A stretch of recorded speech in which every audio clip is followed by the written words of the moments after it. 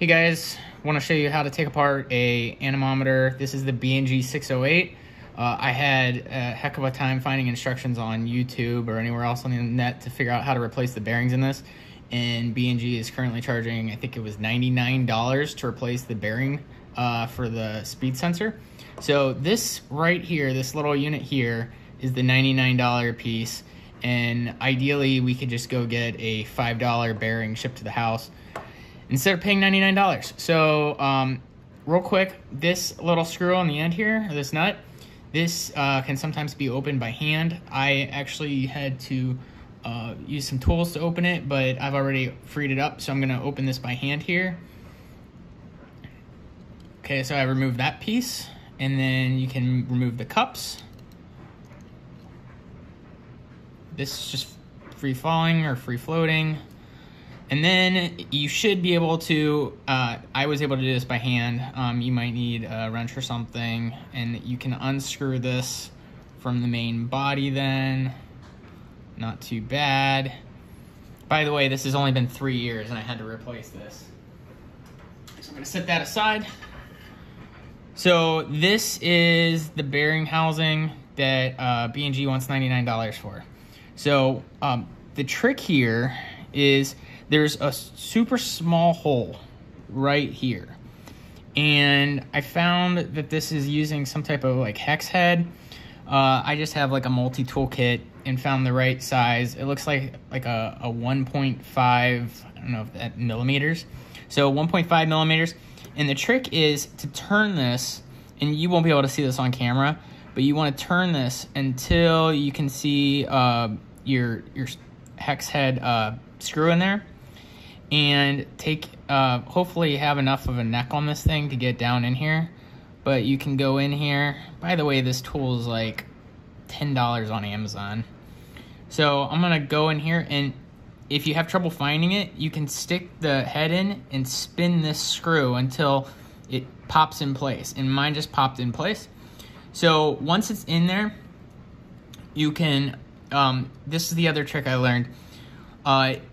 You start unscrewing it until the front and the back are independently spinning.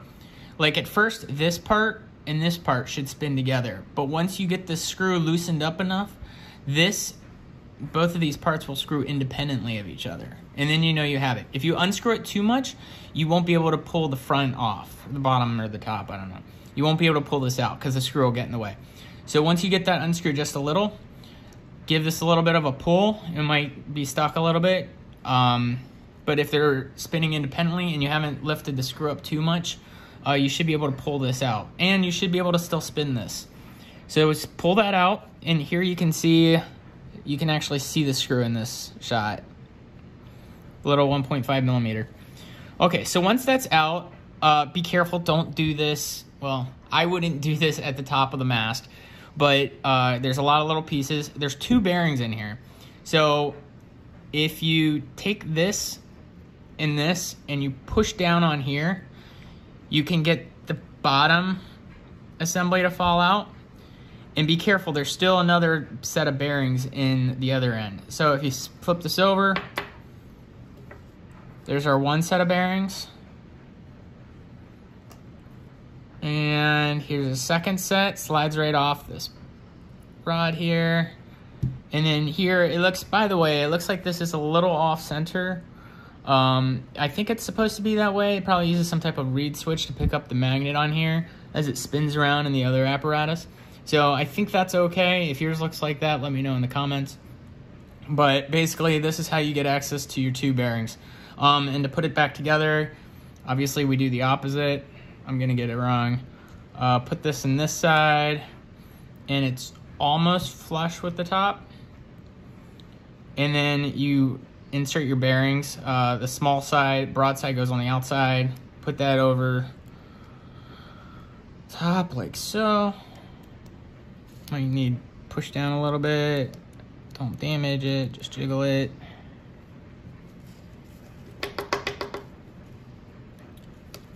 Then we can take the other bottom, and we will put this on here. And this doesn't really matter too much how far you, well, you want it all the way in. And then you want to find your hex screw again. Go ahead and tighten that up.